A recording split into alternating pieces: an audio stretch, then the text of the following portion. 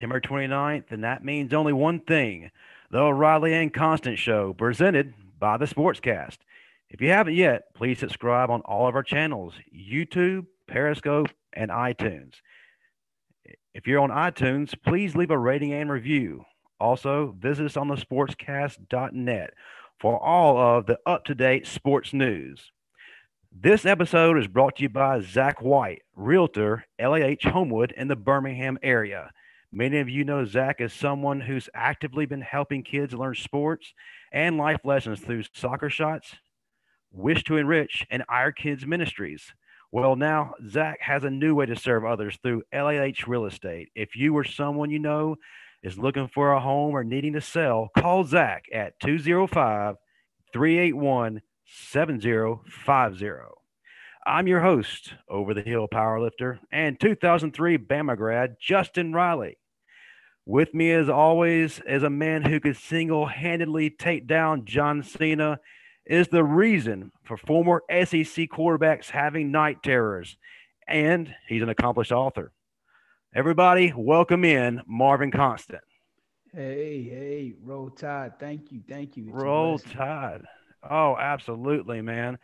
Well, before we start talking about some Bama, man, tell me about this wild weekend in the SEC. What are some things that stood out to you? One of the things that stood out to me most this weekend was the struggle that Georgia was actually having the first half with Arkansas. For me, that didn't quite look right, but Coach Smart was able to go to halftime, make adjustments, and come out and lay it on heavy in the second half, and they were able to get things turned around. So by far, I'll say that struggle, along with Texas A&M struggle with Vandy. I mean, Wow. it's Vandy. How do you struggle with? I get it. It's week one. No spring practice. It was a long layoff, but it's still at the end of the day, it's Vandy. Pink locker room, Vandy. Okay. So for All those right. of you who don't know what I'm talking about, the visitors' locker rooms at Vandy are painted pink. Okay. I guess that's one of Wow. their tactics they use to neutralize or lack thereof neutralization because it never seems to really work because they get killed every week. But What do you think that why that happened? Was Texas A&M looking ahead? Was Derek Mason just able to get the group rolling, or is it because they have several players out, or A&M that is, had several players out due to opting out and then some injury? I'm gonna say it's due to who they had on the schedule coming up this Saturday. I think a lot of times guys they look ahead for games, and when you Yeah. look ahead, you tend to let lesser opponents sneak up on you. So I'm gonna say maybe just maybe they were looking ahead to the Bama game and not as focused on Vandy as they should have been. So that's what I'm gonna go out on a limb and say. But the enemy wants to say they just suck. But hey, Hey, we can accept that answer here on our show. There's nothing wrong at all. Next big game, Ole Miss looked pretty good in their debut. Lots and lots of offense. A few key mistakes led to their downfall, but overall, Lane Kiffin had his boys ready to play. I was impressed with what I saw, but Kyle Trask and Kyle Pitts, the tight end, were just way too much for him. What did you learn from that game? I learned that Florida's All American tight end is going to be a matchup nightmare all season for whoever he plays. So, Yeah. you better game plan for that. You're going to have to take him away and look at other options on that offense in order for you to stop them. You take him away, they got to figure out something else because he appeared to be, the bulk of who the quarterback was looking for the entire time. So, Yeah, absolutely. And then moving on to the other part of the state, Mississippi State, perhaps the the wildest game in the entire weekend, able to beat LSU. And let's go ahead and say LSU was depleted, had a lot of players that were absent due to the draft, had coordinators leave, but it's still LSU at the end of the day. They've got the talent there, and Mississippi State put on an absolute air raid clinic. What did you see there? you see my face, right? You I do see. see your face. I'm just trying to sound Okay. like I'm an Now, unbiased sports reporter. thi- thi- no, this is what happens when you compare yourself to Alabama. This is what happens when you say you're the giant slayer. Okay, you get lucky 1 year and you beat us, which was the first time you beat us since what, 2011? Yeah. Okay. So You got lucky. You got your one little win. Quarterback was hurt. Now you come back and all you want to talk about is the players who opted out, this, that, and the third. If it were Alabama, nobody would care who opted out because at the end of the day, all they care about is you got all these 4 and 5 star recruits. How do you replace people and keep it moving? So apparently, somebody dropped the ball. Okay, biggest 1 year wonder, Sir Mix-a-Lot or LSU? LSU, hands down. I hear you, man. Okay, now it's time to talk about Alabama. But before we do that, we got to bring our guest on to help us out with a little bit of the diagnosis of what we saw. So last week, we had some of the best players up front defensively and then Big Sam offensively. This week, our attention turns to one of the best to ever carry the ball. Can you please introduce our guest? All right. Our guest, ladies and gentlemen, he was an all SEC running back at the University of Alabama. What more can you say? He went on to play in the NFL. So, he's good from jump cuts, jumping out of airplanes, however, anything related to jumping, he's got you covered. Ladies and gentlemen, the one and only Glen Coffee. What's going on, Glen? Got a little bit of delay. He's coming. A little dramatic entrance. All right, there he is. What's going on, Glen? Glad to have you here. Thanks for having me, man. How you doing? Hey, man. It's a pleasure. Tired, brother. What's up, man? How you doing? Man, I'm good. No complaints, man. Just happy football season is back on the table. Absolutely. I'm pretty excited. Before we get started, Glen, I heard you were a powerlifting champion in high school. Is that true? Yeah, it is. I won state in high school. Well, I've been a powerlifter for almost all my life, so naturally this intrigued me. I remember hearing about it. Either I read it in an article or I heard about it on one of the games. The announcers were talking about it. Can you tell us a little bit about that? Because I got to fit this in somehow because that's kind of what I do. And we are a fitness show because Marvin's got this great book and he's one of the leading experts in fitness. So this kind of, interlocks. Yeah. In my area, we started lifting weights at a pretty high intensity, probably starting in 6th grade. And so I knew how to clean, snatch, jerk, all that at that age. And I don't know. A lot of it is technique. I am a strong person, but a lot of it was just having the technique from an early age. I got you. Well, cool, man. Glad to have that connection. All right, guys, let's get to the game. Opening weekend SEC, but we all know it didn't really start until Alabama kicked off, right? So we had a great opening win, beat Missouri 38-19. What was your first take? Glen, we'll start with you. I didn't get to watch the game. I was working, but I caught the highlights. To me, it looked like they were trying to run the ball, and I feel like I'm not going to say they're trying to bring the old Alabama back, but I feel like they're trying to find a new identity on both offense and defense. I think people should expect a lot out of Matt because he has a lot of quality and he has a lot of gifts. And I know people are high up on what's the freshman name? I don't watch a whole bunch of football. Bryce Young. Bryce, they're very high on Bryce, and a lot of people are expecting him to maybe take the starting job this year, but I don't think that's going to happen. But back to what I said in the beginning, I think if we find an identity early on in the season, I think it'll be something that we can build upon. So, I mean, they look good, but like I said, you can't really give a true description of a game unless you actually watch the whole game, only caught the highlights. But from that, I feel like we were trying to bring back a little bit of the old Alabama. Marvin, what was your take, based on what you saw? Which version of this story do you want first? I want the Marvin Constant version because that's the best version. I was highly disappointed. Oh, man. Are you talking about giving up 2 scores to the end? Exactly. We didn't finish. Okay. Thank you. Just finish, because we jump out on them early. and then we allowed them to score these points at the end and make it look closer than it really was. If you're going to be a championship caliber team, you got to play from the first whistle to the last. So whether it's the first team, second team on the field, it has to be a level of consistency. It seemed like once we came out of halftime, that level of consistency dropped. And, again, as a championship team, you have to be solid and consistent across the board. So, because we scored one time in the second half, I think. Once in a field goal. I was actually extremely pleased that we made a field goal, though. Hey, for me, it was like, oh my God, we won the field goal. People don't understand, man. Being from Alabama and Alabama, field goal kicking is like the most nervous point in any game for me. It's like I am shook because it's like miss it. I'm not even gonna watch. Yeah.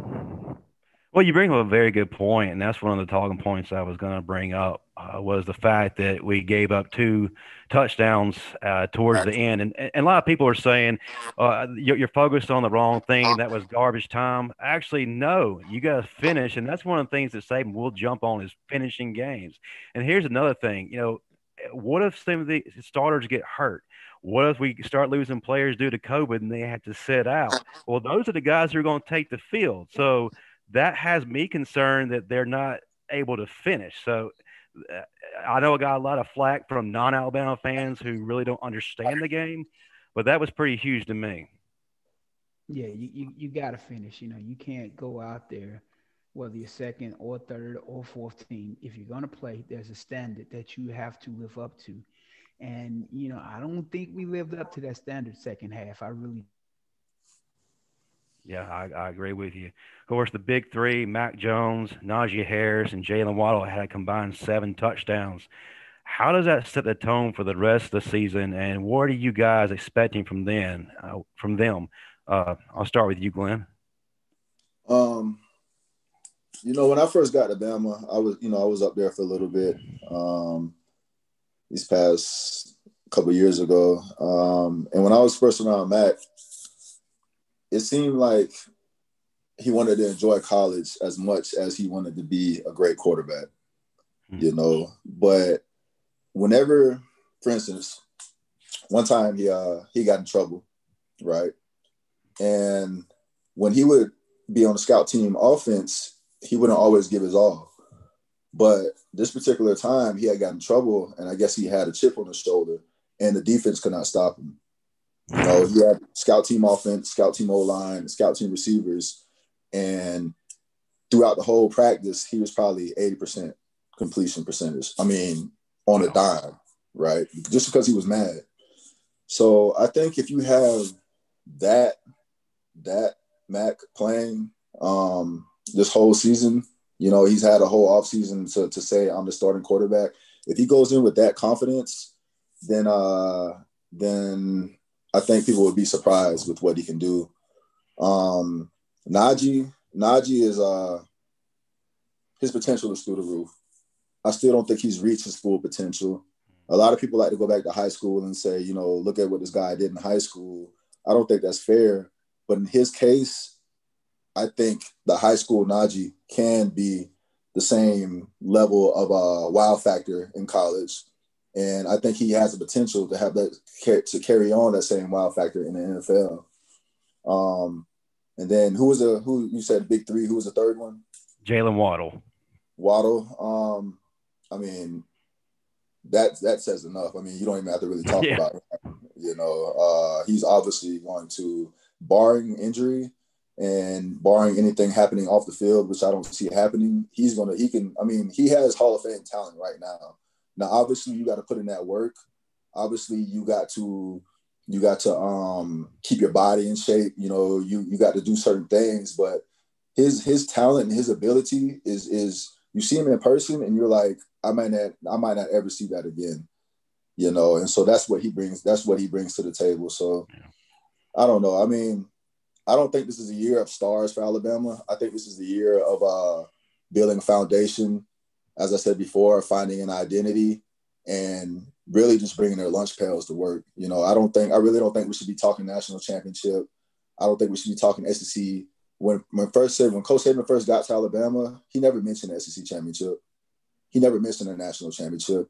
He laid a foundation first, and then we came to expect those things. It didn't really have to be spoken about like that. And I think this year's Alabama, I think they're in the process of saying, this is us, and this is who we are, and they have to go out and show that, and prove it.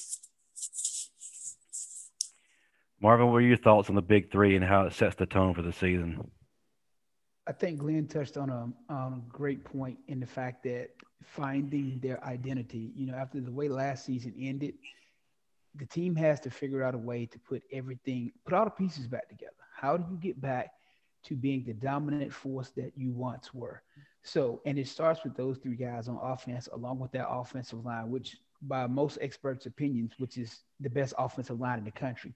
So if you have the best offensive line in the country, that means you should be running the ball with authority. That means your opponents shouldn't stand a chance. And if you can run the ball well with Najee and Bryant, that's going to set you up to play action pass with Mac. So that's only going to make him more successful in the long run.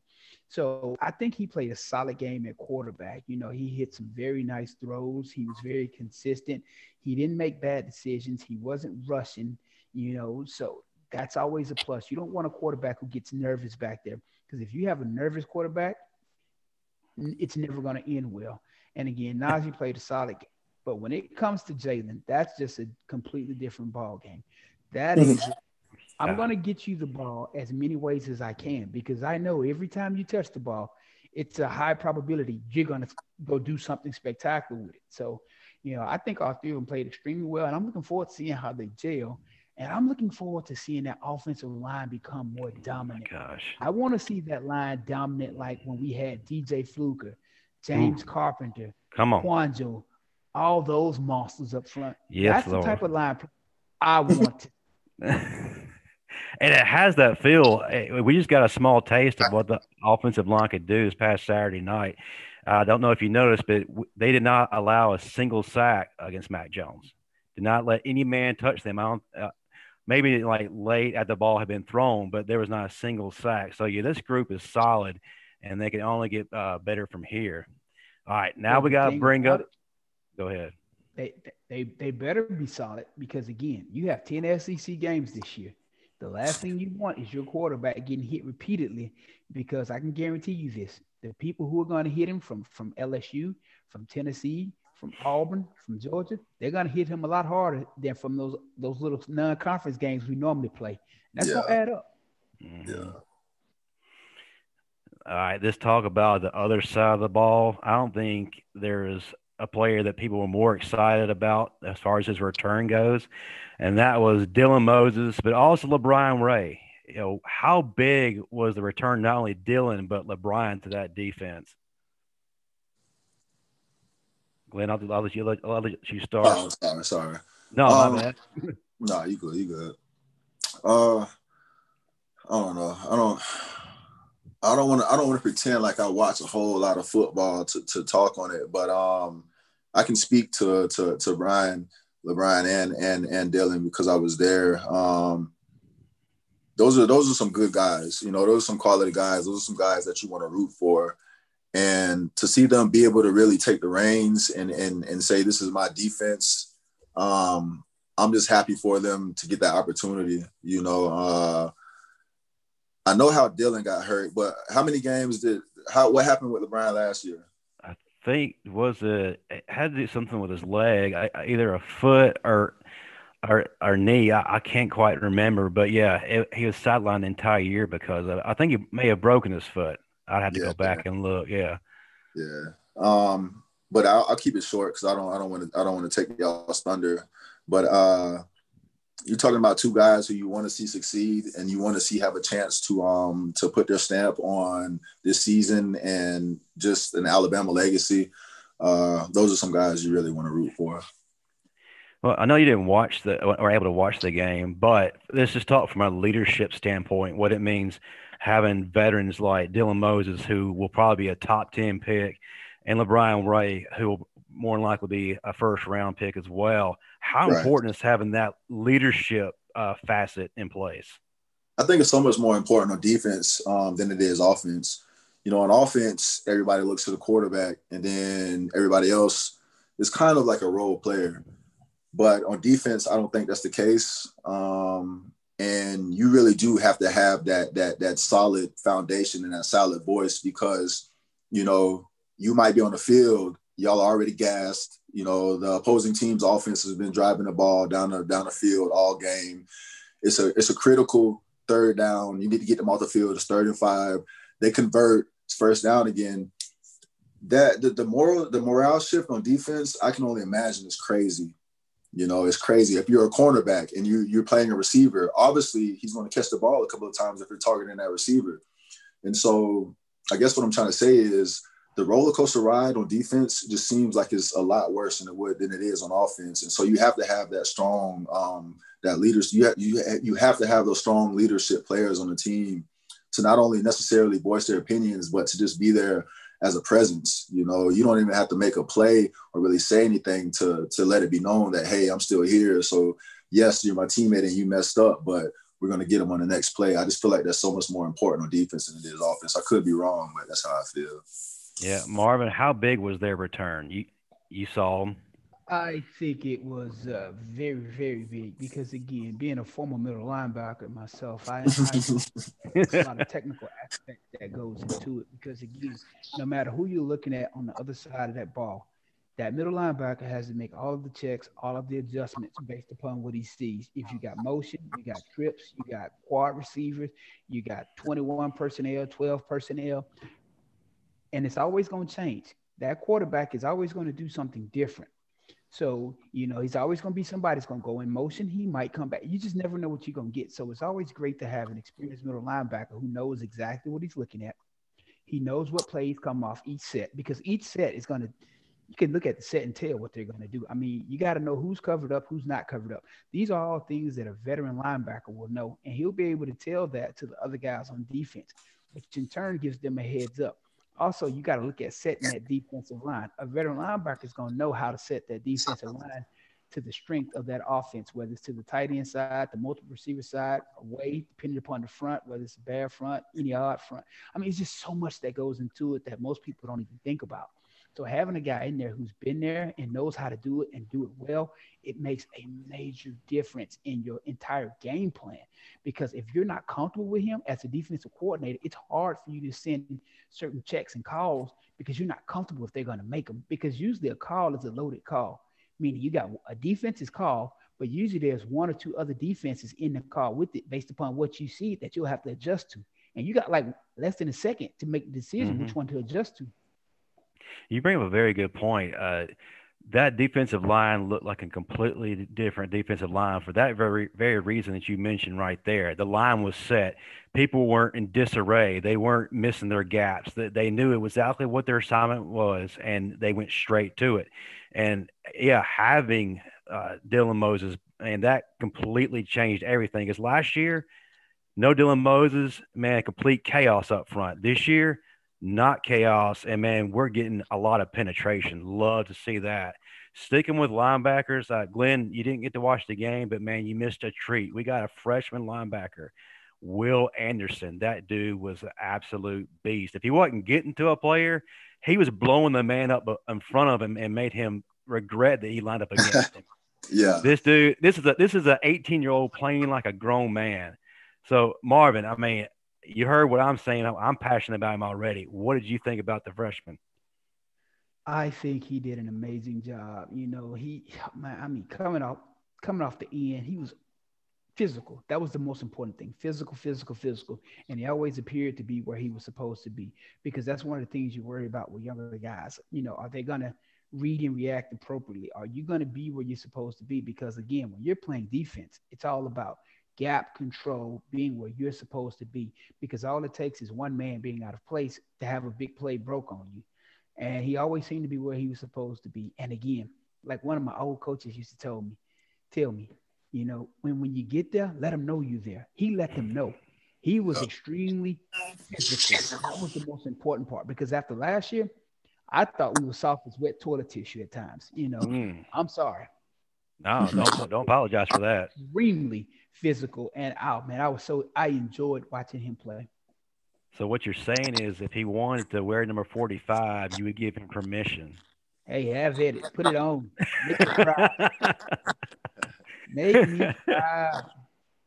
I know you didn't watch the game, Glenn, but you played with Freddie Roach your first year there.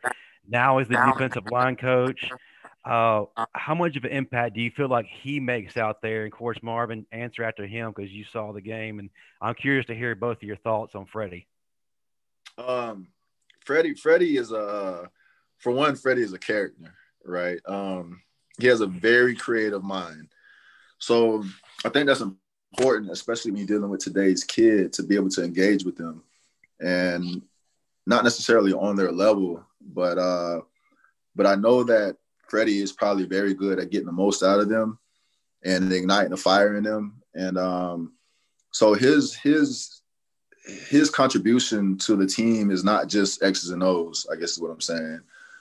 He's probably had a lot of conversations with those players off the field about off the field subjects and matters of such. And so his contribution and his influence on the defense and the defensive line probably goes beyond football, which obviously will help them on the field.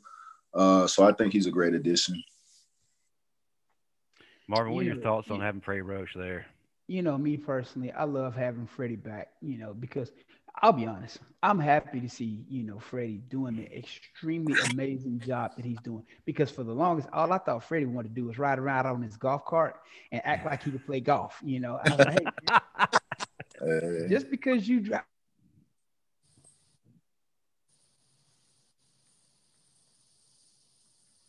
Hey, we lost you there. Marvin, you there?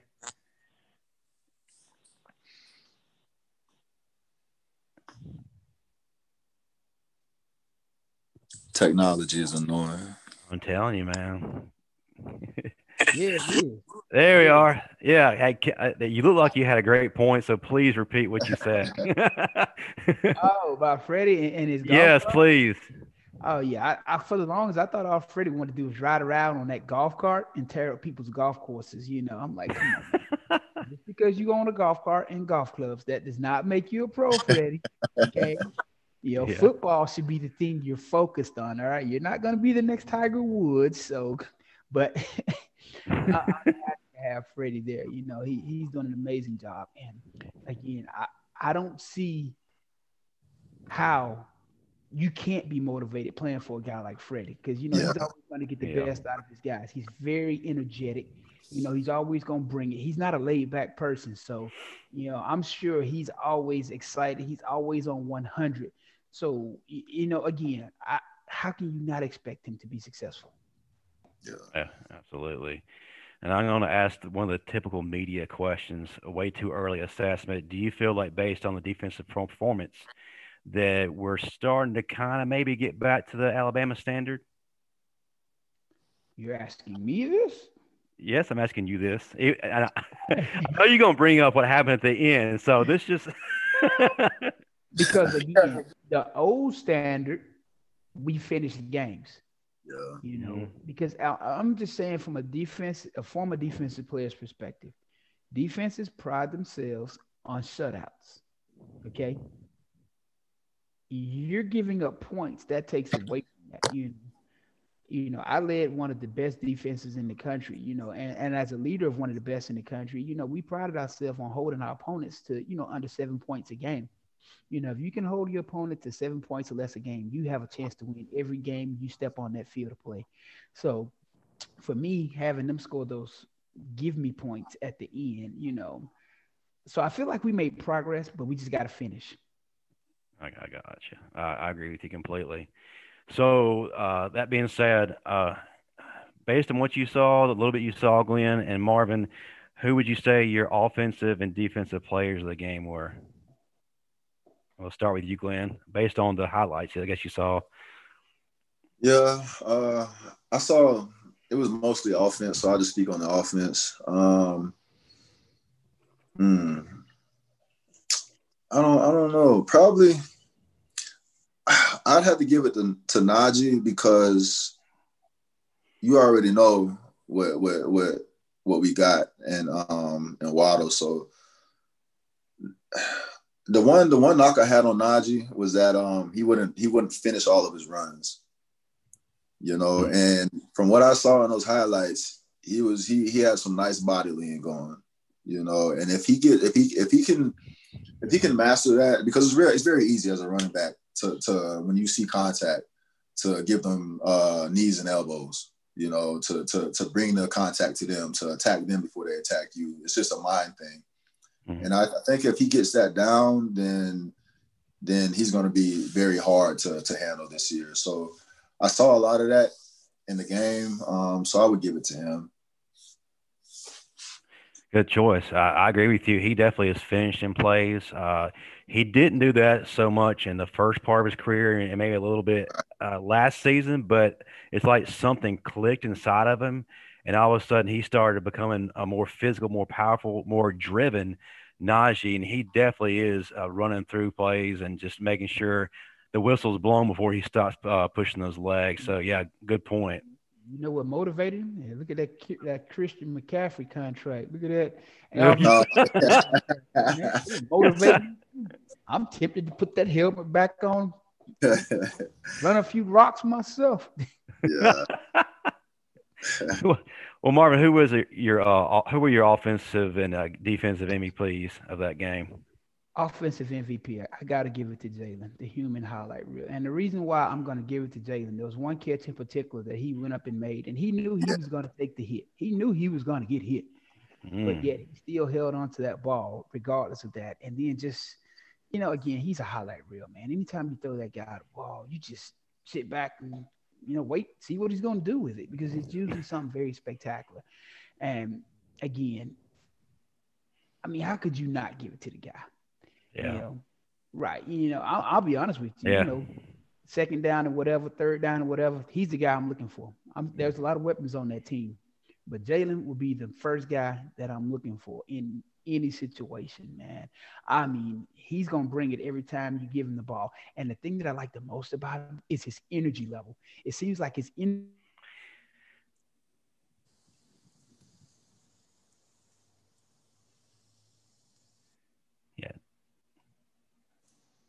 Marvin, you still with us? How's that Xfinity treating you over there? Still with us, Marvin? Yeah, I'm here. All right, Xfinity kind of interrupted your thunder there. So what were you saying about Jalen? Well, you could let me in on my other device. I tried to get you to let me in on that one the first time. I did. I clicked on it, and you weren't there. So I'm here in front of me. So go to that one. Feel free. But yeah, like I said, his energy level is always on 1,000. I mean, anytime you see that guy, he's always pumped. He's always got. He does that move. When he goes. Mm-hmm. Yeah. Highlight, right? Because he's. That. You're right, man. I don't think he has a down moment. Even in press conferences, man, he's just exploding with energy at the podium. It's crazy. But right. You want that in a player. You definitely, especially in a leader like he is. Exactly. What grade would y'all give the performance this past Saturday? I feel like I can't give a grade. I can't give one because I didn't watch the game. That's fair, Marvin. B-. Man. And I know why. I think we've already discussed it, so I completely get where you're coming from. Well, we didn't play the second half. It looked like two different teams. Pump the brakes. And the second half team. It was two completely different teams. Yeah. And that's the very first thing that Coach Saban mentioned in that interview. Didn't talk about anything else. Very first thing he said, we lost intensity. So absolutely. Yeah. All right.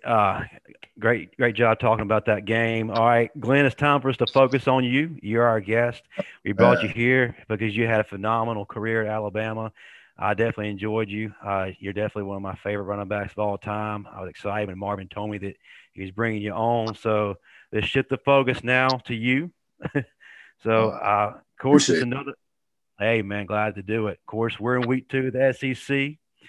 Glenn, can you kind of go through what your daily routine was leading up to an SEC game? What's your, I guess, tendencies were, what was on your playlist, what you would eat, things like that. Um, to be honest, I played most of my athletic career in college, I should say, kind of like scared. Um, as I look back, I never felt like I had the confidence that I should have had. More than looking to make the play, I was scared that I would mess up the play. And so in that aspect, I wish I would have had more fun. We used to hear that from the coaches all the time: just go out there and have fun, have fun, have fun. But I was never able to. And so I left a year early. I still had a year left at Bama, and I left early. One of the reasons I left early is because I didn't want to play football anymore. I grew up very indifferent about everything in my life because of some circumstances from how I was raised. And so football for me was kind of like, people say like sports is an outlet. Mm-hmm. Well, for me, just calling it an outlet would make it too, it would simplify it too much. For me, it was kind of like an escape almost, and it kind of kept me out of my thoughts. So I guess in a way you could call it an outlet for me. So when you talk about a daily routine and like stuff like that, I really didn't have one. I'm not exaggerating when I say this. If we were playing Arkansas the upcoming Saturday, I wouldn't know who we had the Saturday after. I kind of felt like I was just there, to be honest. So I didn't really have a routine. As far as a playlist, it could be a whole gambit of music. So it was never one thing. It always changed game to game. So yeah, I don't know. I know that probably doesn't answer your question, but I never fit the mold. I never fit the mold of a jock, if that makes sense. No, it definitely answers my question. And to be honest with you, I'm a bit shocked because watching the way you ran like you had it all together, and then you were out there to punish any defender that stepped in your way, and you were there to be a playmaker. So you definitely had us fooled. I'll say that right now. Yeah, you did an amazing job. Nobody would have known that you were scared at all about anything. I mean, but I get what you're saying, because again, that's 90, 100,000 people. A lot of people don't understand that pressure, man, because you got your family and friends watching on TV, commentating. Hey, it's a lot of pressure. Yeah, absolutely. Well, Glenn, what player or players on either side of the ball help prepare you the best for each game? Early in my first couple years there, it was definitely KD, Kenneth Darby. Yeah. He's got to be the coolest cat on the planet. And his cool was not I'm trying to show you I'm cool. Hey, look at me. His was just like from the core. And so early on in my career, he was definitely like a brother for me.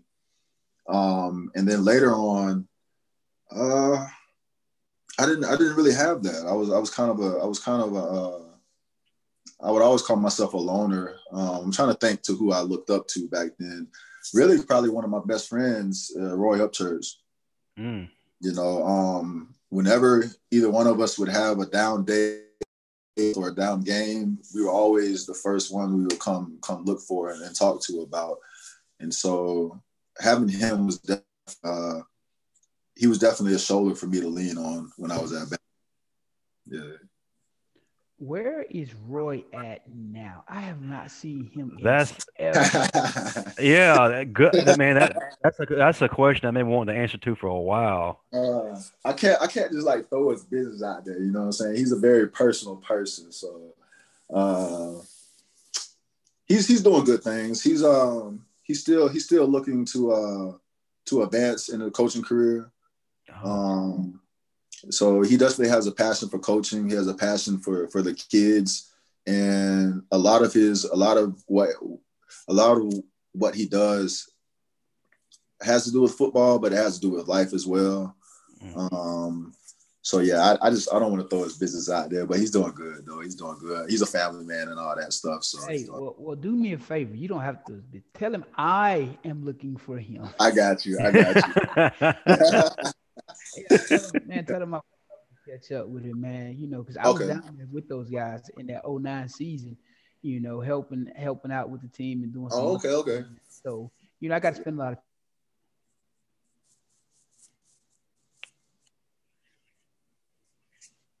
Dang, I hate that he keeps breaking up when he's trying to. I don't know if he's trying to take a dramatic pause or just to add effect, but I definitely enjoyed Up Church, and I definitely like the way. Oh, there he is. He's coming back. Who, me? Yeah. Yeah. You're. Xfinity won't let me be great again. I don't know why. So from now on, I'm just going to use my phone on these. I'm not even going to attempt to use my computer anymore. It's a waste of time. But to your point, I completely understand what you're saying because I didn't prepare for games like I should have. Right. I mean, very rarely did I watch film. And most of the time when I watched film, it was during, individual meetings, and I would act like I was paying attention. Mm-hmm. Mm-hmm. Man, I always thought you were a student in the game, Marvin. I think he paused again. Yeah. Well, let's talk about your beginning at Alabama. Can you talk about your transition to the college game, hurdles you faced, and then when you felt like you really hit your stride? Man, it was hard at first because I was coming in with Roy, who was like a top 3 running back in Florida. I was coming in with Mike Ford, who he didn't make it, but he was another, I think, number 1 running back in Florida. Yeah.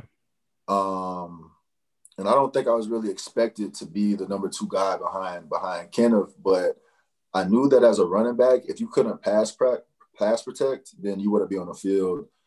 And so I made that my focus as a freshman. And that's why I ended up being number 2. It wasn't because of potential or ability. It was just because I understood the defense. I understood the linebackers and the fronts and stuff like that. And I was able to pass block. But in my opinion, my freshman year was horrible. I didn't take advantage of the season like I wanted to. I had all these aspirations to be freshman All-American, freshman All-SEC, all that stuff, all that jazz, but it never happened. Going into my sophomore year, I got hurt in spring, missed that whole season. And at that point, I was depressed. I wanted to quit football. That was when I really wanted to quit. And what helped me through it was one day I was walking around on crutches. And the FCA director at the time, Coach Kramer, would always be like, "Glenn, are you going to come to the FCA?" And I'd always be like, yeah, but I would never go. And so one day I happened to be crutching around, and I poked my head in the window of the classroom they were meeting, and I saw like 40 girls. And I was like, dang, I can check out FCA. I can go to FCA. So I went to FCA. That was the first time that I fell in love with Christ, and it calmed me down. And because it calmed me down, I was able to say, okay, it's a blessing that I'm at Alabama. It's a blessing that I'm getting a free education, and, even though I think college is overrated. And, it's a blessing that I'm here. So let me buckle down and do what I got to do. So going into my redshirt sophomore year, I was battling with Terry Grant, Jimmy Johns, who was linebacker, quarterback, running back. Everything. And midway through that season, I found myself 3rd string on the depth chart. And I thought to myself, like, how is this happening? I put all my eggs in this one basket, which is make it to the NFL. And now I'm year 3 into my college career and I'm 3rd string. Like, I don't understand. But as I said, because of my faith, I was fine with it. Fast forward, I finished the season starting, but still an unknown running back. I'm a starting running back for Alabama, but I'm still unknown. Going into that next year, I told myself I was going to do a couple of things. My last year at Alabama, I said, 1, I was going to become a star, or at least have notoriety, so that when the media interviewed me, I could talk about Jesus. Yeah. 2, there was this freshman named Mark Ingram who I was not going to let take my spot. Right? There's no way a freshman was going to take my spot. And 3, I just was fed up because I knew that I wasn't giving it my all. So you say, like, I know y'all said, like, it didn't seem like I lacked confidence, but I told myself that if I could become the toughest player on the field, then I had to add something to my game. And so the way I ran and how I finished runs and how I competed was me simply saying, if I add toughness to my game, because you can't just add speed overnight. Right. You can't add strength. You can't add this, that, or the third. But what you can do is you can change your mental and say, I'm gonna approach this in a way I've never approached it before. And so that's where that veil came about, as far as people thinking like, oh, he plays with a lot of confidence, when I didn't. I just played with a mentality that said, if you're going to tackle me, I'm gonna make you pay, and that was easy for me, So Right. And one of the things that I've known about you is your relationship with Christ, because it's always been at the forefront. It's yeah, always been something that's widely known. And when I was at Alabama, even though I didn't play, I knew Sean Alexander very well, and he's one of the people that really helped me acclimate to a big school, because I came from a very small area in Mississippi. But right, he brought me to FCA, and even though I was on the team, he invested in me as a person, and because he felt like his platform was football, so he could glorify God, glorify right. Christ, and he was a spiritual mentor for me, and I'm sure for the rest of the team. I'm sure Marvin could attest to that. Who was it spiritually that helped you on that team? Who really invested you and helped your growth of Christ? It really wasn't. Just to be honest, it wasn't anybody else. I was chasing girls, and he found me to yeah. He's an honest Oh, man. yeah. that's, really, that's really how it happened. Like, I'm not mad at you, man. Hey, I'll admit, every year in FCA, the girls who are there got more beautiful each year. So I have no doubt when you were there, the tradition continued. So I get it. Oh, well, playing at the University of Alabama, it does have special meaning, especially playing the running back, because names like Bobby Humphrey, Saran Stacy, Sherman Williams, Sean Alexander, like we just talked about, were a yeah. few of the greats before you. What did it mean to you being in the next man up on that list of greats? Um, it's a funny conversation because I only had one great, or I ain't gonna say great. I only had one good season. A lot of those guys you mentioned, they produced their whole careers at Alabama, and it makes me laugh because people really do throw me in the conversation. Maybe not necessarily of all time greats at Alabama, but at least in the Saban era. And it kind of makes me feel funny because we've had some good running backs come through there. Uh, Hey, but I man. do Hey, go Glenn. ahead. Don't shortchange yourself, man. Thank you. Claim what's yours, Yes. okay? Because I'm gonna be honest Mm, with you. When people start talking about the all-time greats at Alabama at linebacker, hey, I'm gonna throw my hat right in there with them. Say, hey, Yeah. boom, you better speak absolutely. on it. That's right. uh, but no, I do find a sense of pride in it, and a lot of people do tell me like that. They really hold me in high regard as far as Alabama running backs, I'll take that to my grave. I won't downplay that. I'll take that to my grave as a sense of pride for me in my life. And I look back at it sometimes because there were so many times that I didn't even think I was going to even really start at Alabama. So for people to say I was one of the top running backs to come through there, like it's almost like somebody handed me a free cake or something. I don't know. That's kind of how I feel about it. It's just like I'll take it. Like I don't know. I definitely appreciate you being humble, but I will say this. I mean, whether you feel like you did it or not, you really were the jump start of the great stable of running backs the Saban era really started. You were the starting point, and I'll definitely fight on that hill for as long as I live. There's no question about that. Yeah. Approaching that 2008 season, of course, not many people were expecting much out of us. As the first game against Clemson drew closer, no one was really giving us a chance. Of course, we ended up shocking the world. We demolished those Tigers, 34-10. And I remember in the post game, Kirk Herstreet could not find words to explain what he just saw.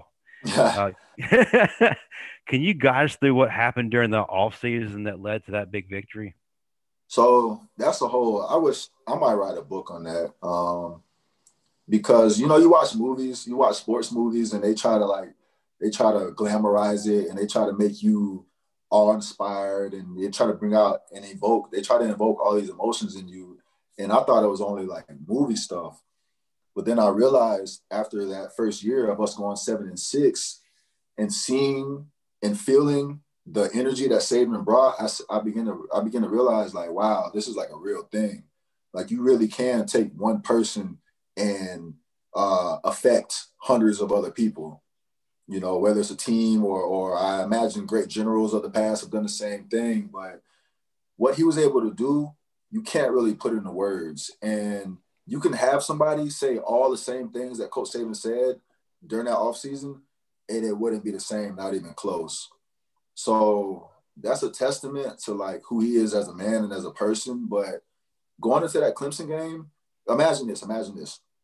We go 7-6, right? Mm-hmm. Before that season, Coach Saban said all the things he said after that season, as far as dominate your box, all the things he said. I can't think of it right now, but all the famous Saban quotes. We believed everything he said before that 7-6 season, and we believe everything he said after that 7-6 season. And so I don't know how better else to say this, but anything he said, we didn't just believe it because he said it. We could tell that he believed what was coming out of his mouth, I guess is it. I'll start rambling if I try to explain that feeling that he was able to bring to the team. Hey, you can ramble as long as you like, buddy. We can stay as long as you want. I'm okay with that. And it seemed like go ahead. So before that Clemson game, we already knew we won. And I know that sounds cliche, and I know people say that all the time, but like we were not surprised when we left that game with the easy win. Not easy, but you know what I mean. Yeah, it was easy. Just say that. It was. Hey, listen, they were not. I don't specialize in modesty, so you talking to the wrong. I don't think they were ready for that type of physicality you guys brought at all. They never saw anything like that in the ACC. Right. No, not like that. And it's funny, it's like every time, I feel like the media had these designated prove it games for Alabama that year. It's like they didn't want to go ahead and crown us as back. And every time we got to the prove it game, like the famous blackout game where we obliterated Georgia, you had an amazing game, of course. And then they're like, oh, well, they hadn't done anything until they go down to Baton Rouge. Okay, no difference in Baton Rouge whatsoever. We won that game 27-21 in overtime. We got the first SEC West title since Marvin was playing. Usually a team that wasn't used to that type of success kind of folds under pressure. What was different about you guys? We all believed in each other. I don't know. It's just hard to put into words. We weren't afraid to lose. It's kind of like, you can fight some guys who have, let's say in street fights, a guy has won 10, but he's lost 15, but you respect him as if he won all of his fights. Mm-hmm. That was kind of how we felt about going into games. Like we weren't worried about necessarily winning the game. I know that sounds funny, but we weren't worried about necessarily scoring as many points as we can or the defense holding them to a shutout. It was always about punching that person in the mouth. It was always about getting hit in the mouth and then punching that person back in the mouth. Like that was our mentality. So regardless of where we were in the game, we could be down, we could be up. It didn't matter because we was gonna come with it, and you was gonna handle us, and you was gonna have to deal with us regardless of what you was doing. And that was how we handled that stuff. It feels like I'm watching a Rocky movie, man. This is cool. It's just real. Like I don't know. Yeah. Real stuff. Yeah. And one of the things that we've talked about each week, and Marvin, you can attest to this, and we don't even have to bring this part up, is, paying it forward. Every generation at every position pays it forward. Ken Darby had Shaw Williams who paid it forward to him. Then Ken Darby, paid it forward to you. And you already mentioned this earlier. For you, it was Mark Ingram. Can you describe your relationship with Mark at that time, and then what you taught him? It was always everybody come to the table and eat. If he had a question, I answered it. And I honestly found myself watching him a lot because you knew Mark was special the moment he touched down at Bama. And it was the first time in my life that I had experienced that. Just seeing a guy in practice with no pads on and me saying, whoa, like he's going to be special. That's what Mark brought to the table. So our relationship, it wasn't a fake one.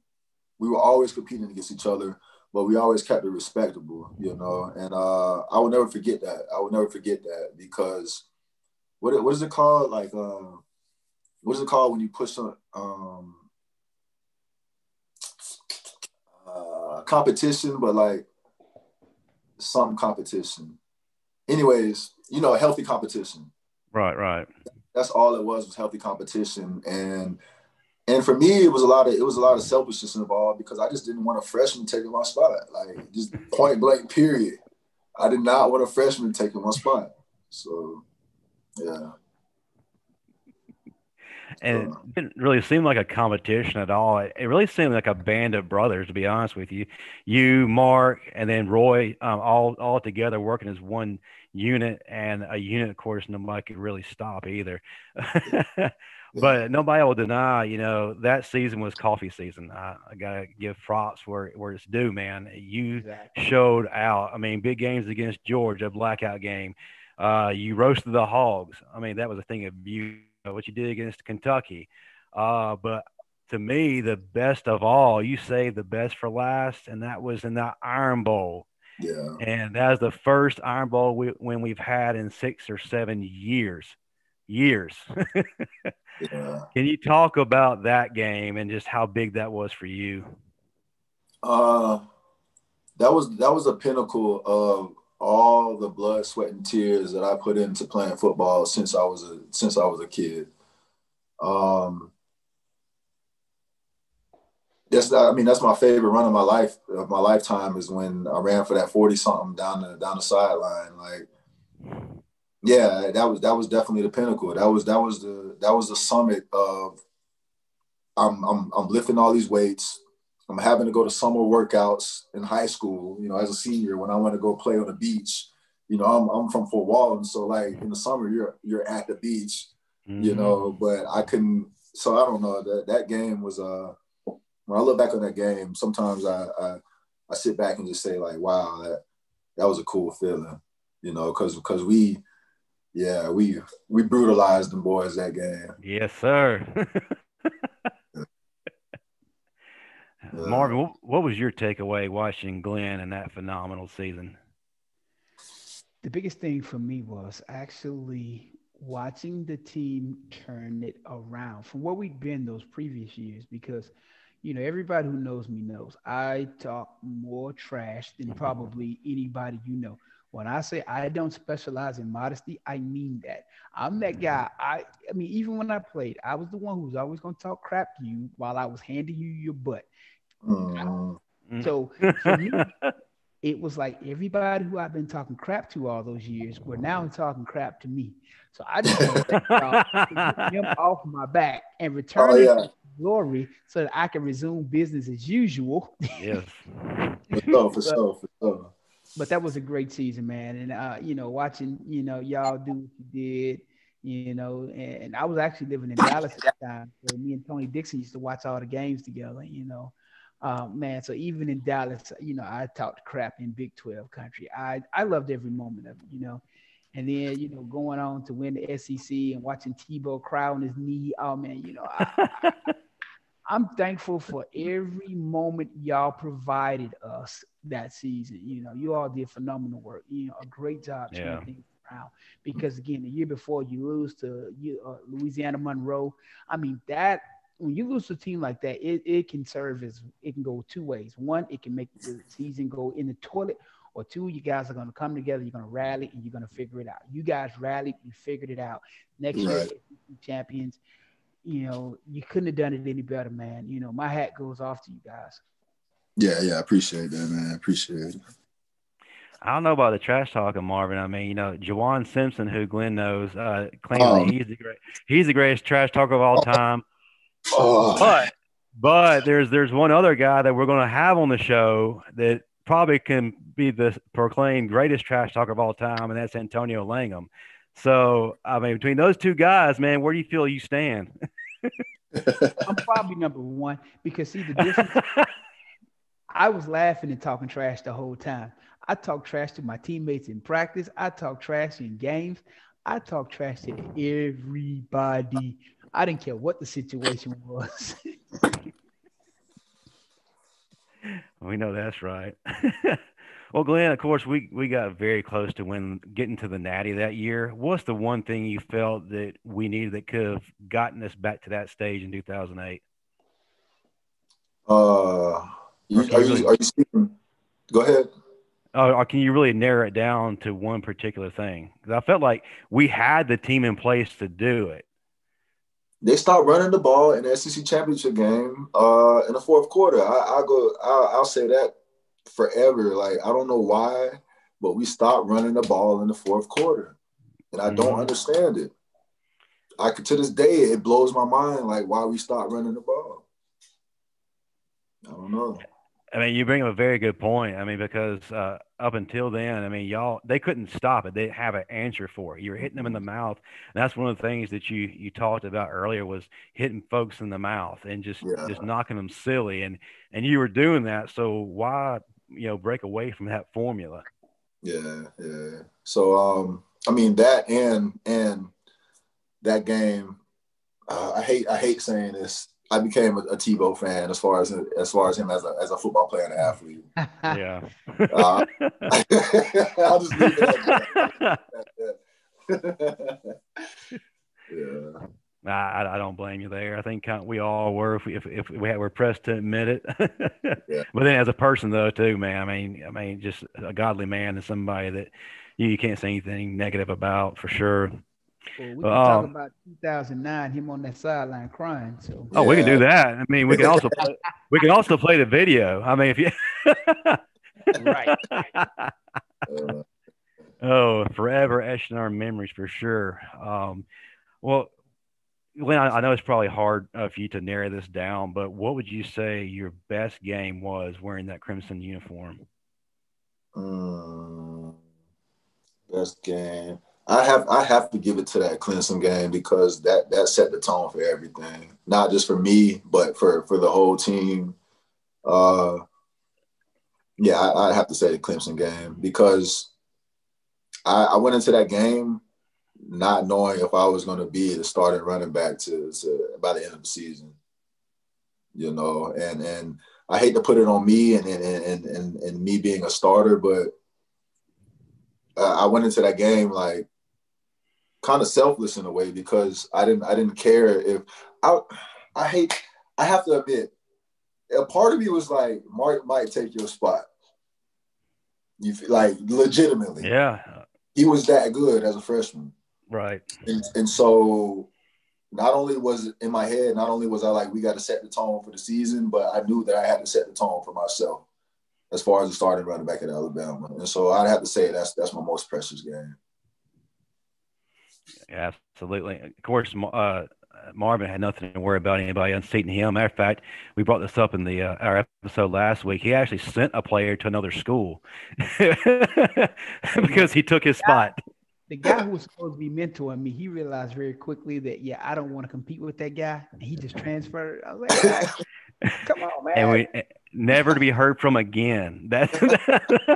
And he was all SEC the previous year, and all of a sudden, Yay. coast.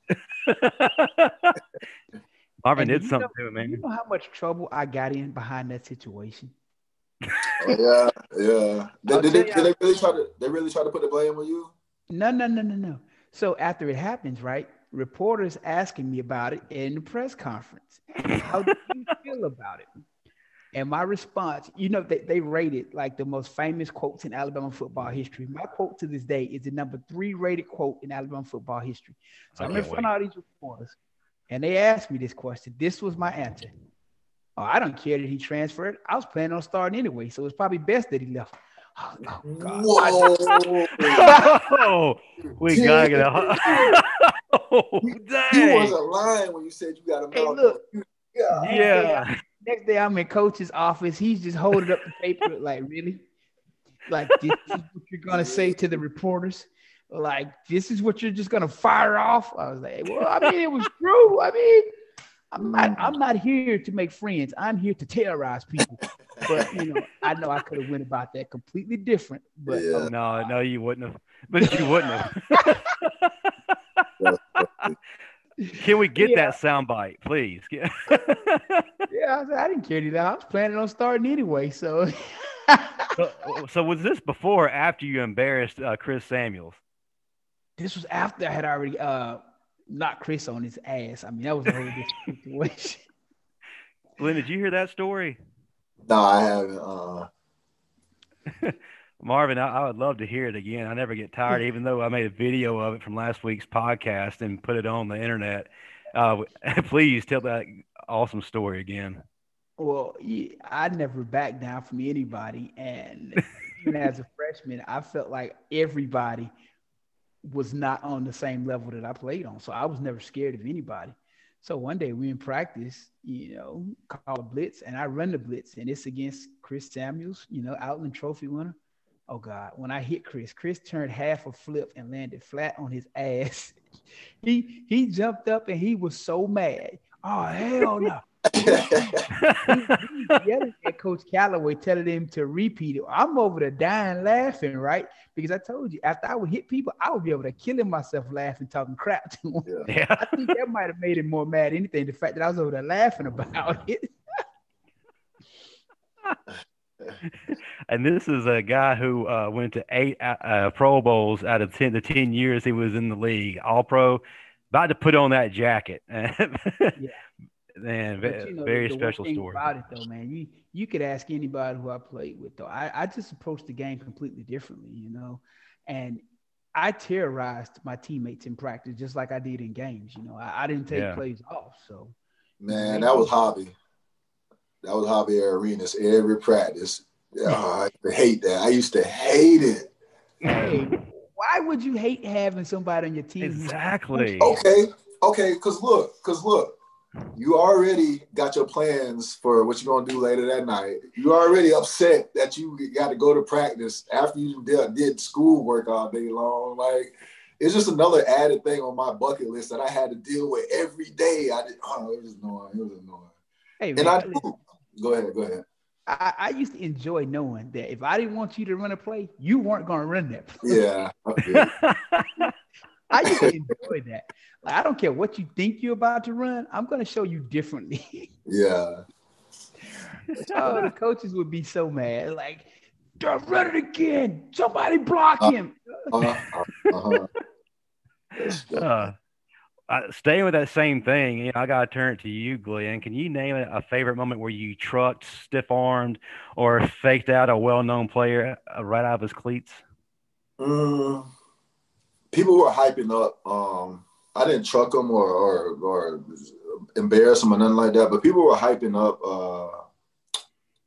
What's his name? He was at middle linebacker from Florida when he played in the SEC championship game. Oh, Spikes? Spikes. They were hyping him up so much. And that game, he got his hands on me a couple of times, and I won that battle every time. And I'll never forget that because they were making him out to be all-world, and I ain't going to say I was a better player than him, but that game, he could – Claim it. Come on. He didn't want any issues that game. And so I think about that. It makes me chuckle sometimes. I think he still has nightmares, to be honest with you. He wasn't the same after that. I will admit that because I watched the way he played and his body language.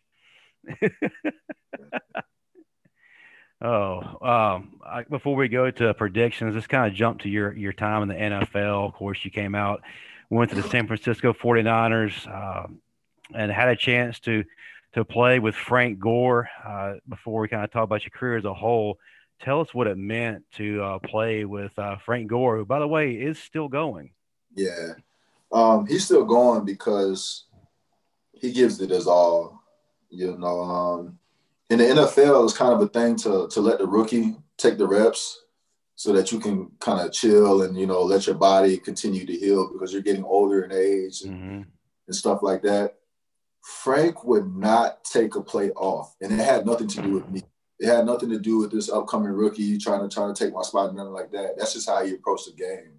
And I remember I went over to his place. The first time I went over to his place after practice, I can't remember if it was after a game or after practice. It was after practice.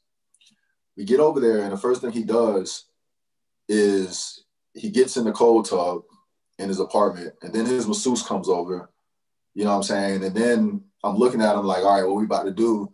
And he just sits on the couch, and then he does nothing. And then I realized after knowing him and knowing some more of getting to know more of my teammates, that was his whole routine throughout the whole season. One time after a game, we were out in San Fran, and we went out to the club. Frank stayed in the same spot the whole night.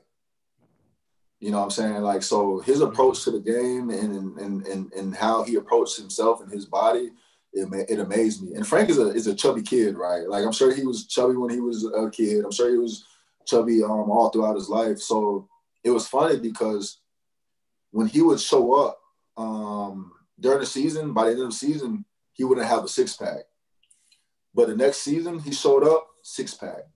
You know what I'm saying? So, like, in the offseason, he was down in Miami sweating the whole time. So that's why he's still playing to this day. And it amazed me because I feel like everybody else in the NFL was just like, yeah, I'm in the NFL. But Frank approached it like he was out of high school, coming into college, snotty nosed little kid, just trying to make his way on the team. That's how he approached every practice, every rep. And so I'll never forget that. I wonder if he's waiting for his son to join him in the league, and then he's going to go out. He's not too far off, to be honest with you. But of course, you had a chance to really play a lot of your rookie season, and it looked like it just came really easy for you. Of course, you played Alabama and the SEC, who Marvin will agree with is the NFL-ready conference. Right. So, kind of talk to us about that first season and how you were able just to transition so well. And to me, I felt like you made a really good impact with that team. Everybody talks about the speed difference in the NFL compared to college, but I don't think it was necessarily a speed difference. I think it was more so in the NFL, the defense just made less mistakes. Marvin talked about gap control earlier. In college, you might have, let's say, 15 blown assignments by a defense in a game, when in reality, I think it's a lot more than that. But in college, if it was 15 missed assignments, in the league, it was only 3. And in college, as a running back, I would get hit. And then in my head, I would expect another hit for sure. I would expect 2 points of contact as far as other grown men hitting me. And then if I touched the ground, maybe I would get a third. In the NFL, you get about 5 or 6, like legitimately. Like in the NFL, in college, a late hit is not a late hit in the league. At least it wasn't when I was playing. It might be different now. It's flag football now. Marvin, you would have been the most penalized player in the league if you were in there right now. Fined. All of the above. Oh man, but I think the physicality didn't change much. Whereas I think in other conferences, if you go from those conferences to the NFL, the physicality might amp up a little bit. It didn't really amp up, in my opinion. Yeah, most definitely. And let's talk about one of the biggest things, before we move on to our next point. At the height of your career, but was really just starting to take off. Of course, a lot of us thought that you were going to be the next great back in the league. You decided, you know what, it's time for me to go, and you enlisted in the military. One of the best stories to this day I've ever heard, and I love hearing about it and reading about it over and over again. But I want a chance to really hear from your perspective what led to that decision, and just what that meant to you? Man, I would need more time to really give you the full rundown, but I kind of touched on it before. In in middle school and even kind of before, I was suicidal, right? Hmm. So my Yeah. whole life, I've had kind of like this dark cloud, not hanging over me, but a dark cloud that I noticed. And the money brought it back to light. You know, like when they say more money, more problems, that's a real thing. All right. And for me, I've never been a guy who was materialistic. I never really got excited about parties or women or flashy things. So the NFL for me was just a den of evil, man, to be honest. You Mm. know, and so it was really one of the darker periods of my life because all I ever wanted to do was play in the NFL. All I ever wanted to be was a running back. A lot of that was other people's expectations, but a lot of it was me just playing football since I was 2 years old. Yeah. And so when I left Bama early, I told myself I don't want to play football anymore, but maybe if I get paid to play, I'll tolerate football. And I Mm. got to the league, I got my check, and it was the opposite. And so my decision to leave was not me saying I'm gonna quit the NFL to join the military. And my decision to leave was me just simply being in a depressed state. You know, I started to wake up with this thought in my head, and I've never been this person. I started to wake up with this thought, and this thought went like this: you young, you got money, and you handsome. And I couldn't shake. Admit this even on air. I don't care who's listening because God will use it, for His glory. Yeah, I had thoughts of suicide. I know how real it is. I know how dark, a place you can get into. right. But because of Christ, I was able to overcome that. Yeah. How did God move in your life that helped you to finally defeat depression and defeat suicidal thoughts and tendencies? For one, I appreciate you saying that, man. That's like some real, that's real, bro. You know, I really appreciate you sharing that. Overcoming it, I became okay with who I was outside of what everybody else thought. Um, you frozen on my screen. Can you still hear me? Oh, I got you just popped back in. I think a little bit of Marvin's Xfinity is filtered into your stream. Hey, don't So you blame me. lost me for like 5 seconds.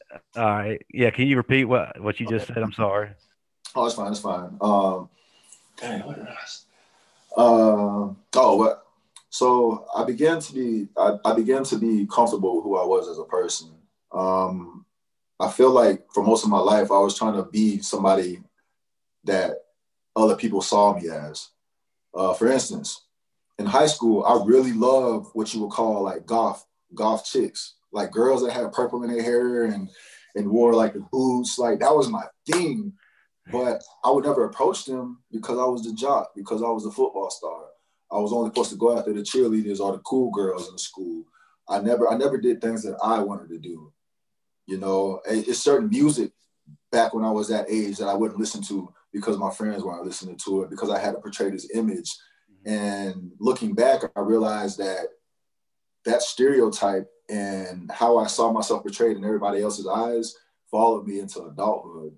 And when I realized that, I was able to shake that and say, this is who I am and this is who I want to be.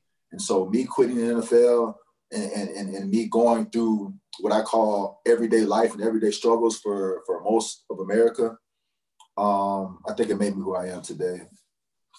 You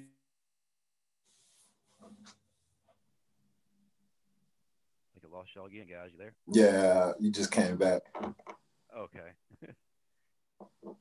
Yeah. Sorry about that. I guess we're getting a little ever bit of feel like, yeah, you, you there? yeah. We're all here. Yeah, I'll say don't ever feel like you're alone because again, depression is a real situation. Yeah, My first book was actually about athletes and dealing with depression because right, again, everybody sees the athlete and you're supposed to be the big strong guy, the gladiator, the warrior, no feelings, no emotions. And that's so right, far from the truth. Honestly, I think athletes probably have more emotions than anybody else because of the roller coaster rides that you're on, the highs, right. the lows. As an athlete, you have to be in tune with your emotions because they change so often. I mean, Mm-hmm. it's not, regular life, you're going to get up, you're going to go to work, boom, that's it. As an athlete, you don't know if you're going to get hurt. You might be winning a game. You might lose a game. You might get traded. There's so many things that Yeah. comes into it that people don't even consider that's going to affect your mind state on a daily basis. So, Mm-hmm. don't ever feel like what you did was not the best decision for you. And again, for me personally, when I went through my depression, the best thing I could have did was write that book. Once I wrote that book, I got it all out, and that helped me out a lot. So Right. don't ever be afraid to express yourself and tell people how you really feel. Mm-hmm. Mm-hmm. Yeah. Absolutely. Yeah, I feel like we could actually have a podcast about this, and maybe I would definitely look to explore that one day because one of the things I try to incorporate and what we do here is having a great message or having a good godly spiritual message because we're on a platform that reaches out to a lot of people, and not just in the athletic arena but just everywhere, and you never know who God puts in the audience that needs to hear that message at that moment. So, Yeah. yeah, I would definitely love to revisit that. All right. All right. Let's move on to the next part of our program, and that's predictions. So let's go around the room and talk about week 2 for the SEC. I think week 5 for everybody else. Since you are a guest, Glenn, I'll start with you, and then Marvin, I'll get your take, and then I'll be the last one, I guess, on the Kirk Herbstreit of the bunch. All right. Number 3, Florida, after a big win, our offensive showcase against Ole Miss. They're taking on the South Carolina Gamecocks. Who you got, Glenn? I gotta say South Carolina because my brother went to school there, so I'm gonna say South Carolina. But otherwise, I don't know. I got you. All right, Marvin, who you got? I like Florida by 10. I wonder why you like Florida in that game. Jeremiah Moon, man, I gotta support my best friend, his nephew. I gotta support him, man. It's not because you were a closet Gator fan for a lot of your life. I did used to like the Florida Gators growing up, but that's not the reason why. Darius Gilbert's nephew, Jeremiah Moon, number 7, plays for the Gators. I know his uncle. I know his dad. I played with his uncle. So yeah, I gotta support him. All right. I'm going to take Florida there as well. I think they are the team to beat in the East right now. And you got Kyle Trask and then Kyle Pitts, man, just unbelievable. I don't think anybody can stop Pitts. He's a matchup nightmare. Nobody can run with him. So even though South Carolina's playing a little bit better, I got to go with the Gators, and I got to go Gators big. All right, Texas, who claimed it, they are back versus TCU. Glenn, who you got? Is Texas really saying that? They've been saying it every year. It all started when they somehow beat Georgia in the Sugar Bowl a couple of years when Jake Fromm was the quarterback. Yeah. I don't know. I mean, I actually think Texas playing good ball is good for college football as a whole. Yeah. So I'm going to say Texas. Marvin? I'm going to go with the referees. They're getting the check, so they're going to be the biggest winners in that game. The officials. Well, it's definitely not for anybody who likes defense because it doesn't exist in the Big 12. So it does not. I agree with Glenn. I got to go with Texas just because, a story program winning and being back on top is great for football. Plus, I like Sam Ehlinger. I think that he's one of the better quarterbacks in the country. Not the best because he plays for us. All right. Man, hold on real quick. Shout out. One of my good friends, Aaron Harris, he was the starting middle linebacker on Texas last time they won the national championship. Don't you still owe me $100 from the last bet we made about the game? So I know you watch. I'm gonna need you to come see me about that. Or if you want to talk to Marvin, we got an email address, the Riley and Constant show at gmail.com. We can take that, or we can set up a Venmo account. So, we're here to accommodate.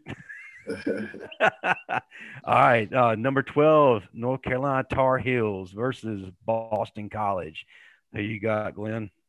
I got to pass on that one. I have no clue.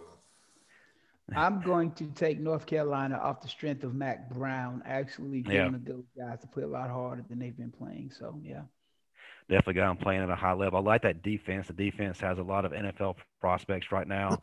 I like the way they're playing, like their quarterback. So I'm going to go with the Tar Heels there too. All right, jump back to the SEC off a fresh opening week win. The Tennessee Volunteers versus Missouri. Glenn, who you got? Tennessee. Marvin? I'm gonna go with Tennessee. I'm going to follow that. Love what Jeremy Pruitt's doing. I think he's going to get them back to being what Tennessee fans are accustomed to. Like their quarterback who's playing better, Garantano, looking a little bit better. Plus, that running game, Gray is looking like he's going to be a stud for the East. So, going with the Volunteers. All right. The surprise of the SEC, Mississippi State, who is ranked number 16th this week, versus Arkansas. Glenn. Yeah, State. Yeah, I'm gonna take State. All right. Now I gotta cut you off. No, did you say Gray is looking real good? Yeah, that's what ESPN's telling us. He came to a camp, and he was at Bama for a couple of days, and I don't think I've ever seen a running back his size be so smooth as a receiver out the backfield, and it was to the point that I wondered if he could ever really be a true running back. So I'm gonna have to look him up and see how he's doing. It's interesting. He really turned on the later part of last year, and looks like he's picking up where he left off. So he's definitely one that to keep a watch on this year, not only on the SEC but a national level. My pick, of course, Mississippi State. I don't see Arkansas coming up with anything that can remotely slow them down right now. So the Bulldogs, number 1, Clemson versus Virginia. Glenn. I'm just gonna go with Clemson. Marvin. I don't even know why they're playing this game. Because it's the ACC. It's the homecoming conference. Yeah, this the game. Exactly. I'm going Clemson as well. All right, the LSU Tigers, who are trying to recover and lick their wounds, versus Vandy. Glenn. LSU. There's no way they're gonna drop the ball again. If they lose to Vandy, they have to get kicked out of the SEC. So I'm gonna go with LSU. Yeah. I'm going with LSU too, just because I'm afraid of what Coach O would do to his players should they lose. All right, one of the games of the weekend, number 4, Georgia versus those other guys down the road, Auburn. Glenn, who you got? I think Georgia. It's just you can't be around Saban that long and not know how to rebound. So I think Georgia. Yeah. What do you think, Marvin? I'm gonna pick Georgia. I will never pick those other guys. I don't care who they're playing. They could be playing first graders. I'm still gonna pick the first graders. I'm right there too. I'm gonna go with Georgia. I think it really comes down to the quarterback situation here. Not really sure if JT Daniels is going to play this week, even though he has been cleared. But the guy, I forgot his name, the guy who played last week in relief actually looked pretty good. And I'm sorry, I'm not on the Bo Nix train at Auburn. I don't think he's really that good, even though they're trying to make us believe it. So I'm going with Uga on this one. All right, the game that all of us are really watching. Number 2, Alabama versus number 13, Texas A&M. First home game at Bryant-Denny. Glenn, what you got? Bama. Would you judge me if I didn't say Bama? Would you judge me? Man, I'm not going to throw stones, but you can't come back. No, brother. We're all about realness there. Bama for sure. Bama for sure. Marvin? You already know my answer to this, so I'm gonna say Bama by 24. Oh, hey, that's a lot, man. Oh yeah, I think it's gonna get ugly. I think you're gonna see that team actually finish a game. I don't think Saban's gonna let them play back-to-back weeks without finishing games. I think they'll come out strong in the first half, and he's gonna chew their asses at halftime. Yeah. Play even harder the second half. So I think it'll be total domination from minute 1 to minute 60. I'm definitely watching this game. My question is, what Kellen Mond is going to show up? This is a guy who's probably one of the most inconsistent quarterbacks to have the most promise his whole career at A&M. So my question is he going to show up against us? I honestly don't feel like that he's going to be able to use his legs against this rejuvenated defense, especially Dylan Moses playing at the level of basically, as Ray Lewis used to put, pissed off for greatness. and I feel that's the way Dylan Moses is playing right now. Plus, I believe that A&M's got a lot of players out due to COVID and then injuries too. They had their top wide receiver Osmond decide to opt out. They still got a good running back in Spiller, but I still feel like Alabama is going to get that first win of the season at home, rolling with the Tide. So we'll definitely have to revisit and see who got the most right this week. So I think, Marvin, you're in the lead right now with the most picks from last week. So Hey, you, I'm gonna stay in the lead. hey, we might have to get one of those WWE belts for the winner each week to carry around. Works for All me. right. Before we completely sign off, we got a few notes here. Marvin, first of all, let's promote your book. How is your book, Physical and Mental Fitness at 40 Plus, doing? By the way, if you want to buy it, link is on our website. And Marvin, you can tell us how we can get it from Amazon and other places. The book's actually doing very well.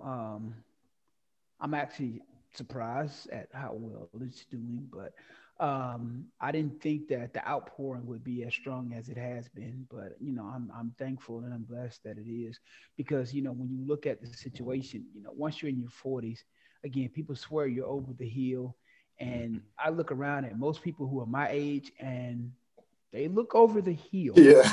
Yeah.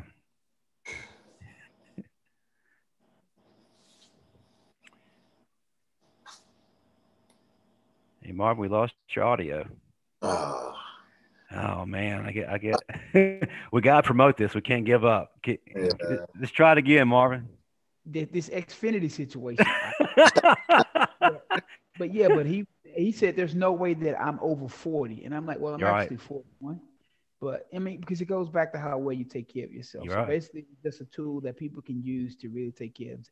Have you received yours yet? I have not. Actually, You I didn't get got it today? no. I got the notification Friday that got shipped out on Friday, and I ordered it the week before. Well, if you didn't get it today, you should have it by tomorrow. Oh, I understand. Well, you know how this postal service is right now with COVID All and these shipping delays, like why? Like oh, it's I don't insane, get it. man. All right. Sticking with books and reading, I guess. You can check out my latest article, still available on our website. Never Give Up: The Story of Alabama Legend Kevin Jackson. Pretty awesome story. If you didn't get a chance to listen to our podcast a few weeks back, excellent guest. Thank you, Marvin, for bringing him on. Definitely a great testimonial from him. If you have any questions about our next show or for us, you can email us at the Riley and Constant Show at gmail.com. Before we get to closing, Marvin, can you tell us what next week holds for us as far as guests? I was going to ask you that. Well, I didn't want to steal any thunder, but I can tell you who one of Hey, them is. go for it. Man, I appreciate that honor. Man, I'm really excited to have one of our guests coming back to one of our podcasts, and more importantly, to our podcast. He is a man who has one of the most, actually, two of the most recognized plays in football history. Started in 1992 with the strip, and even after saying that, you probably know what I'm talking about. And then the other one was when he defended the star and took out T.O. The man, George T. Man, really excited to have him back. I believe Marvin's going to have a partner for him in that show. Is that right?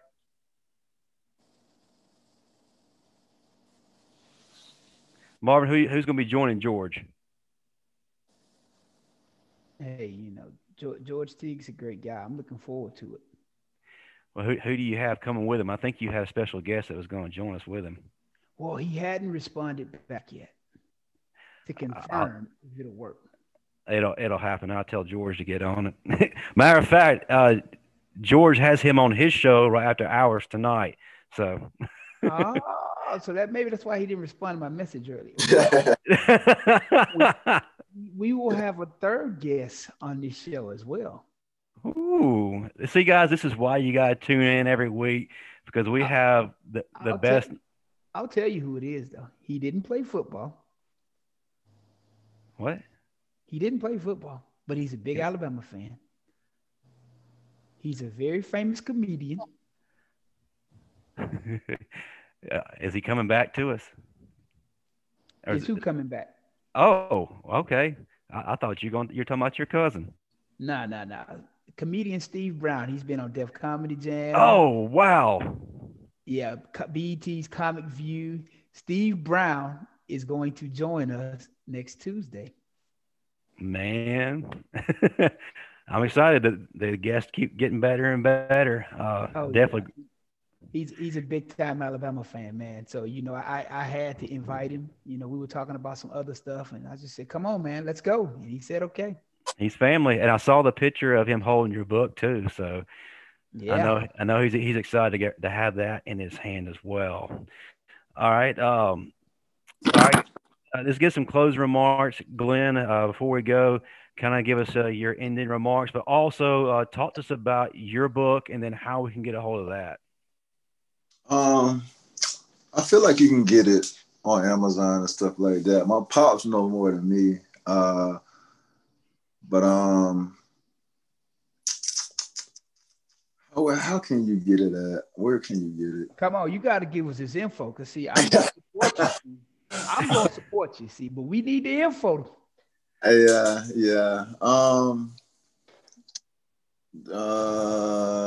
There's more to life than the pursuit of money is the name of the book. I think you can get it on Amazon. You can find it. If you look for it, you'll find it. Can I say that? Is that fine? Is that fine? That'll work. We'll That'll track work. it down. We'll track it down. As a matter of fact, we'll get the link and we'll post it on our website as well. So you'll be Okay. side by side with Marvin and Sherman Williams. So great company there. So, how can we get in touch with you on social media? Are you on any platforms right now? Nah, man. Like I literally spend my Saturdays like going to the coffee shop and reading books. Like I'm not on any social media. I'm on it, but I'm not on it. I have a Facebook, but I don't check it but probably 3 times a year. Mm-hmm. So I'm not really on social media. Okay. If we need to get a hold of you, we know where to find you. We'll bring you right back. All right, Marvin, how can people reach you? I'm easy to find. Social media, Instagram, Constant45. My Twitter is Constant451. Facebook, I'm just Marvin Constant. I'm easy to find. If you got any questions about anything in life, I'm here. Just ask. All right, guys, great show. Glenn, thank you so much again for coming on. It really means a lot. Not only as an Alabama fan, but to have you here, because like I said, you're one of my favorite players to watch, but also hearing your testimony, hearing your message, hearing the things that Christ has done in your life and what he continues to do. It just really means a lot to me. And it meant a lot to me to get you here and to also carry that message out to our audience. And that's the most important part. So, yeah, thank you again so much for coming on. And Marvin, thank you for bringing on such a great guest. Hey, no problem. Hey, Glenn. Yeah. Thank you for coming, brother. Man. It Oh was, yeah. And I gotta tell you, A-Day got canceled this year. But you know where to find us at next A-Day. What's up? I got you. You know what it is. Yeah. I got you. I'll be seeing you. Okay. Hey, I'm gonna make sure this is a real good one. Since we had to miss a year, I'm gonna make sure this next one is phenomenal. Oh, really? Really? Oh. All right, I'm gonna hold you to that now. Don't doubt him. You know Brandon Brooks. Brandon works with me on this. So Brandon is pretty much took over now, and I'm Brandon's assistant now. So we flip-flop roles. So in Brandon, he's going above and beyond. So I love his plans, man. Y'all are really gonna enjoy what Brandon has in store. Cool. Don't doubt him, Glenn, because if you do, it's only going to fuel his fire even more, and he's going to go even more over the top. He might even have Bruno Mars show up. I feel like Marvin would do that. Hey, ain't no telling what we can get done. All right. Again, great time with you guys, man. Awesome time. Guys, if you can find me on Twitter at Justin Riley7, on Instagram at Justin Riley _7. Also, you can reach us at the Sportscast on Twitter at the Sportscast1. Same thing for Instagram, or visit us on the sportscast.net. All right, guys. To send everybody out the right way. Roll Tide. Roll Tide.